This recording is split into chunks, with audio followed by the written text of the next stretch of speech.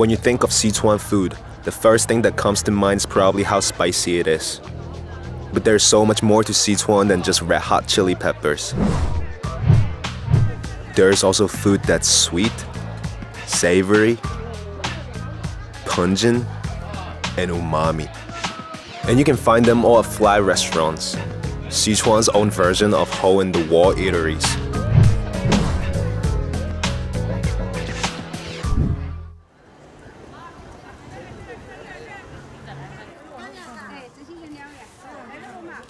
We're in Chengdu, the capital of Sichuan province in southwestern China.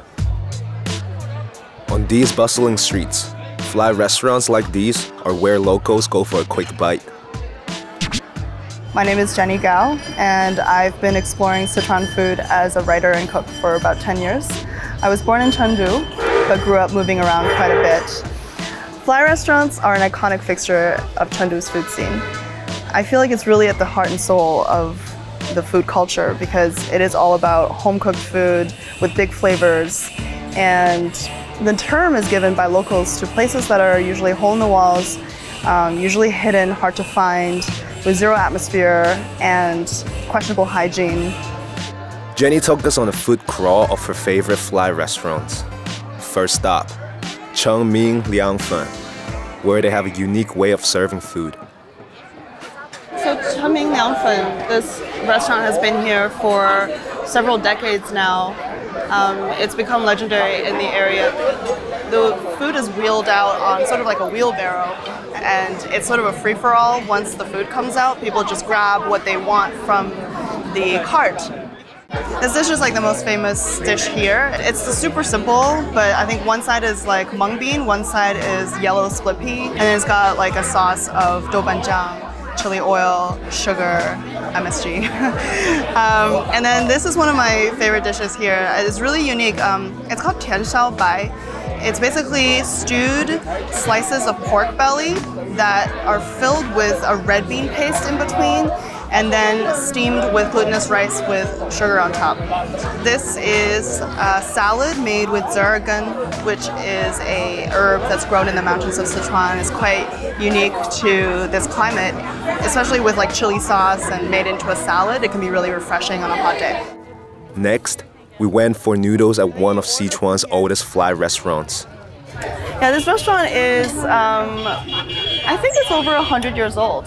They're famous for a few different things, and I think their best item is a sweetwater noodle. But it's not really sweet, and it's also, there's like no water. It's a dry noodle, but it has a sweeter and spicy profile. The sweetwater noodle is usually a sesame paste, a garlic slurry, a sweetened soy sauce, and chili oil, and then also a little bit of MSG, a sprinkling of Sichuan pepper on top.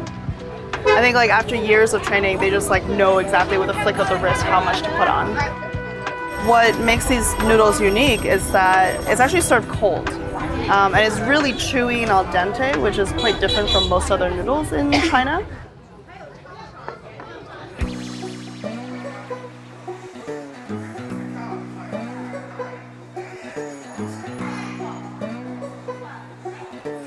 So we're at a restaurant called Chenyang Guanmian, and this was a fly restaurant that was founded, I think about 20-30 years ago. It's famous actually for a noodle and their wontons. So these are fish fragrant pork and pickled string bean noodles. In case you're wondering, fish fragrance is a mix of ingredients meant to imitate the flavor of fish. It doesn't actually have any fish in it.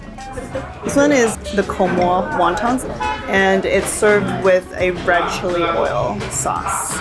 Komo is a type of mushroom that's grown in the Mongolian highlands that is used a lot in Sichuan cooking to add like a really deep earthy umami. And our food crawl would not be complete without trying Sichuan's most famous dish, Mapo Tofu. So this place we're at is called Chen Mapo Tofu, where they allegedly invented Mapo Tofu. So apparently it was an old lady by the last name of Chen, who was pockmarked, like on her face, but was known for making this really fiery tofu. It is cubes of silken tofu cooked in a sauce of fermented fava bean paste, soy sauce, chili oil, lots and lots of Sichuan pepper, usually with a sprinkling of like ground beef or pork on top.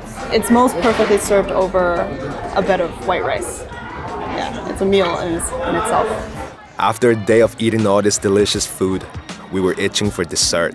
So we went for bingfen, a cold jelly topped with syrup. It's the perfect way to cool down after eating so many spicy dishes. Bingfen is a really famous summertime snack in Chengdu, and it's super cooling. It's actually a jelly that's made from an herb, like a seed, that they grind into powder and set with like a gelatin-like substance. Served usually with like a brown sugar syrup, or in this case, rose syrup. You can see the preserved rose petals in there as well. The most important part is that the flavor is delicious, and it's so good that it keeps people coming like flies. And so that's sort of a nod to the self-deprecating humor of the Chengdu people. And also just that flavor trumps everything. It doesn't matter what the environment is, as long as the food is delicious. I felt like in the West, people knew Sichuan food as just the stereotypical extremes, like the diabolic heat or the face-numbing spice. It's easy to caricaturize these extremes and miss the subtleties that are underneath. In modern-day Chengdu, when things have changed so quickly and people of all socioeconomic backgrounds are still coming to the same fly restaurants and sharing a table on the sidewalk with like broken stools, and are still able to enjoy a delicious meal together. And that's the spirit of Sichuan, I think, embodied.